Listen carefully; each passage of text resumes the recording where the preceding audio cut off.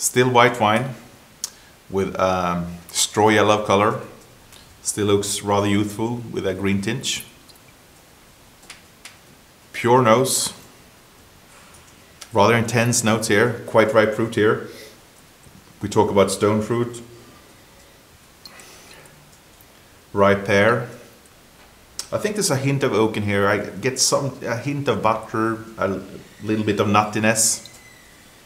Not really new or toasted notes, but there's something rounding off that fruit.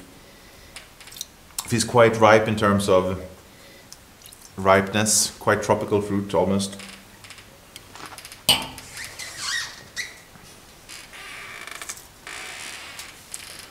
Quite bold on the palate. It's dry, but the fruit is ripe and sweet, quite unctuous, I would say, with a medium-high acidity. Rather gets its lift from that ripe fruit and some zesty notes on the finish.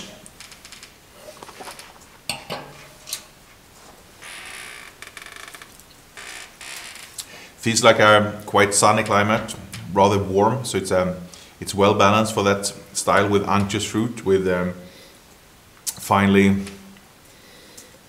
underlined by a gentle hint of oak, a touch of vanilla.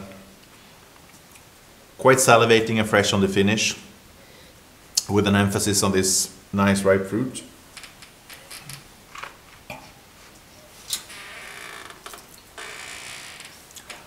Finish is warm, rich, keeps lingering for a while. I would call it rather long aftertaste.